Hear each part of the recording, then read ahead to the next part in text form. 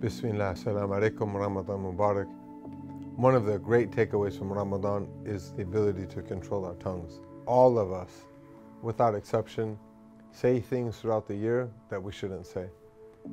Some of us worse than others. Ramadan's a time to really get in control of that. The Prophet, peace be upon him, said, whoever doesn't leave false speech and acting according to it, فَلَيْسَ لِلَّهِ حَاجَةٌ فِي أَنْ يَضَعَ طَعَامَهُ وَشَرَابَهُ. Allah has no need that they leave their food and their drink. That is to say that we've missed the point.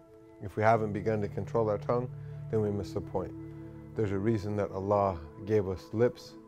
It is to conceal our tongues, to conceal the things that may come out of our mouth. And there's a reason why, as one of my friend's mother told him, you've been given 2 ears and 1 mouth. Do the math. So one of the ways we can control our tongue this Ramadan is to listen more than we talk. Assalamu alaikum wa rahmatullahi wa barakatuh.